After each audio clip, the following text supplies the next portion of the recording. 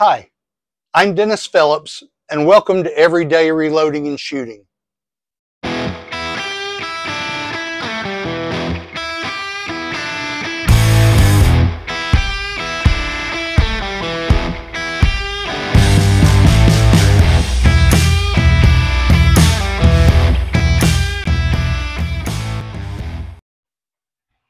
All right, welcome back to the Georgia Gun Club.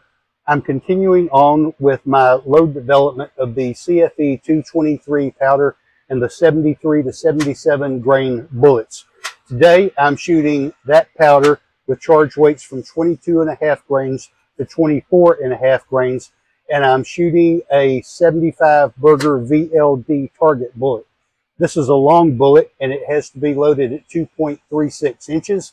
So I've got 6 targets here. The first one will be 5 warming shots, and on that one I'll be using a 73 ELD match bullet to get the rifle sighted in and adjusted, and then I'll be shooting 5 10-shot groups from 22.5 to 24.5 grains. As always, you're welcome to enjoy the music while I fast forward through my shooting, or you can skip forward to the results that follow. Shooting at 100 yards.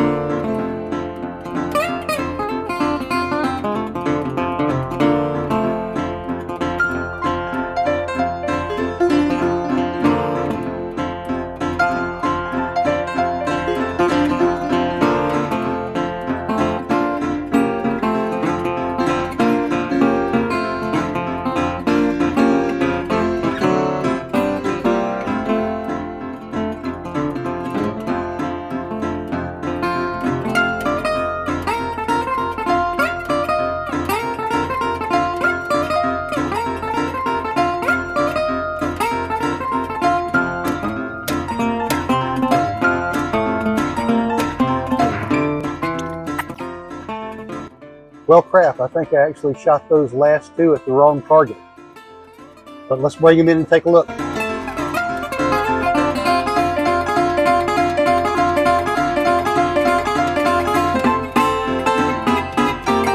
Well, that's disappointing. I had this group right here with 1 flyer here. And then I had this group going right here, and I believe these 2 shots right here were actually intended for this group over here. So we've got 1, 2, 3, 4, 5, 6, 7, and 8, and that would be 9 and 10. So that's pretty disappointing that I did that. So I'm going to have to take that into consideration when I measure these. Got a pretty tight cluster right here with the flyer on either side. But it looks like as that charge weight was increasing, this was the best load at 23 grains with the 73 grain ELD match. But it looks like this bullet, the 75 VLD target by Berger, it looks like it prefers the heavier charge weights. So anyway, we will take these home and measure these with the Hornady ballistics app using the group analysis function, and we will see how they compare. So stay tuned. All right, here are my results from the range today. We're continuing our load development with the CFE223 powder and bullet weights from 73 to 77 grains. Today, I'm shooting a 75 grain Berger VLD target bullet, and we're shooting charge weights with this powder from 22.5 grains to 24.5 grains. And on each of these, I will show you a close-up of the target, and I will also show you a screenshot from the Hornady ballistics app using the group analysis function. So just a quick word. To give you an idea of how I'm marking my targets here, I use the Hornady ballistics app and the group analysis function, in which you take a photograph of the group next to some unit of measure, in my case, a ruler. And you establish the caliber, the distance that you're shooting from, the measurement points on the ruler, and then you mark your impacts using that app. And then the app does the calculations for you. It shows your average point of impact, your group size, your mean radius, your height and your width of the group, and the elevation and windage. Here's a screenshot of this first group that I measured using the Hornady ballistics app. And I'll put it next to the group here, and you can see in this case, this red cross represents your average point of impact. So what that app does is it measures all of these shots, and then it establishes an average point of impact for all of the shots. And then it measures the distance from there to each one of these impacts, and it averages those, and that gives you a mean radius. In this case, we had a group size, and I've marked that with a blue line with a little tang here at each extreme end, and this is 1.40 inches, and this has a mean radius of 0.39. The red cross, again, is that average point of impact, and this is your windage, which is a minus 0.69 inches because it's to the left, and your elevation is 0.86 inches. And then you see pencil lines here where I've marked the area. So in this case, the app has determined that the group is 1.11 inches tall and 0.86 inches wide. And so you multiply those two numbers and that gives you an area. So in this case, this is 0.95 inches. And so that's what I'm using for each one of these groups. I first shot a fouling group using a 73 grain ELD match bullet. It was shooting somewhat to the right. My first shot was kind of close, and I want this to be adjusted high so that I don't destroy my point of aim with the impacts. So after shooting these 5 shots, I adjusted the scope 1 click up and 2 clicks to the left.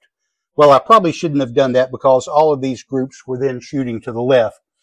Nevertheless, you just saw this group at 22.5 grains. The average point of impact is 69 hundredths to the left and 86 hundredths of an inch high, and that's about where I wanted it.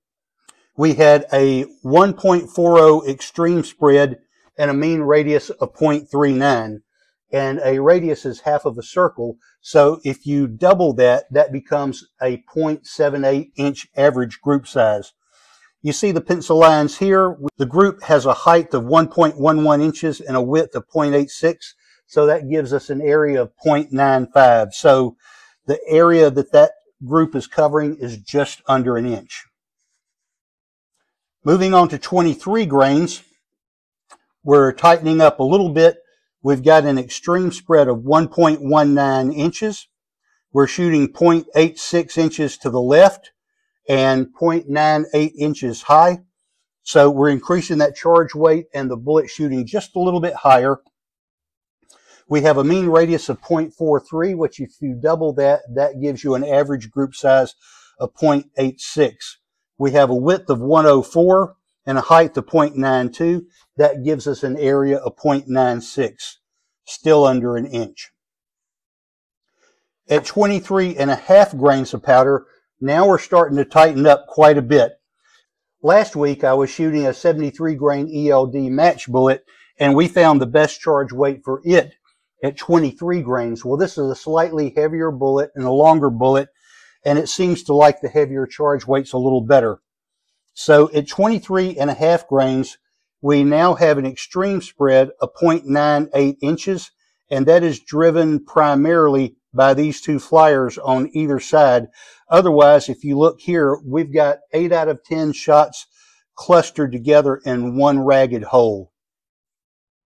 We're shooting 0.83 to the left and 0.9 inches high. We have a mean radius of 0.23, which gives you an average group size of 0.46. So we're really starting to tighten up here, and that's also confirmed by the area, which is 0.96 wide and 0.47 tall, And so that gives you an area of 0.45 inches, which correlates pretty well to the average group size of 0.46 inches. So really pleased with that. Might have to do a little bit more experimenting with these last three charge weights here. But we go on to 24 grains, and you see these two impacts. This was a momentary lapse of reason, I guess you would call it. I had finished shooting this group, and then I started shooting over here at 24.5 group. And for some reason, I have no idea, I put 8 shots over here, and then on the last 2 shots, I went back to this target over here and shot again. Oddly, though, they were shooting to the right versus these shooting to the left. There was one that shot to the right here. But anyway, these 2 impacts that I've circled here actually belong to the 5th target. So just forget about those. That was just a dumb mistake on my end.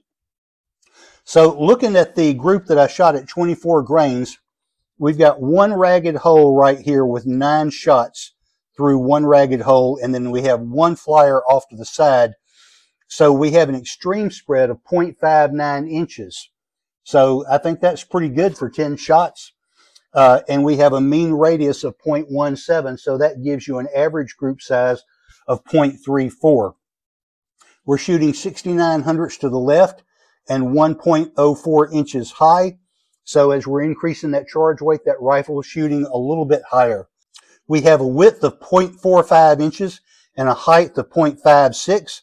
So that gives us an area of 0.25 inches. When we get to 24.5 grains, now we're only measuring 8 shots because 2 of those were accidentally shot on target number 4. But when you look at 24.5 grains, this shot pretty well also. Now, we do have an extreme spread of 1.52 because we have a flyer over here off to the right. But we have a mean radius even with that of 0.37, which gives you an average group size of 0.74. We've got a width and a height of 1.42 and 0.63, which gives you an area of 0.89 inches, even with that flyer. We're shooting 1.21 inches high. So again, shooting a little bit higher because of the increased charge weight, and shooting a little bit more to the right now, but we're still 0.24 inches to the left. Now, I analyzed this taking that flyer out. If you take that flyer out and you've got 7 out of 8 shots here, you've got an extreme spread of 0.86. You've got a mean radius of 0.24, which gives you an average group size of 0.48, and you have an area of 0.39 inches. So I may do a little bit more development around these 3 charge weights, 23.5, 24, 24.5, and we might even experiment some with the seating depth on these. This is a longer bullet. This is seated at 2.36 inches overall length.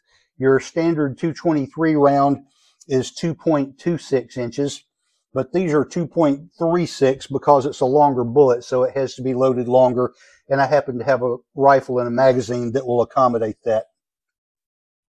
All right, so really happy here with some of these groups, especially here at 24 grains of powder.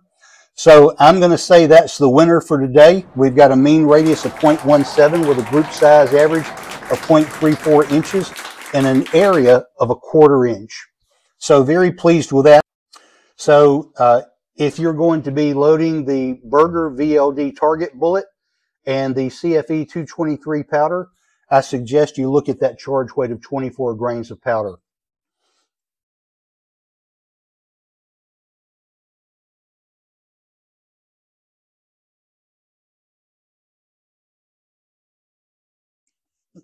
All right, I hope you find this information helpful. If you have any thoughts, ideas, suggestions, or comments, please leave those below. I hope you will like, share, and subscribe. And as always, thanks for watching.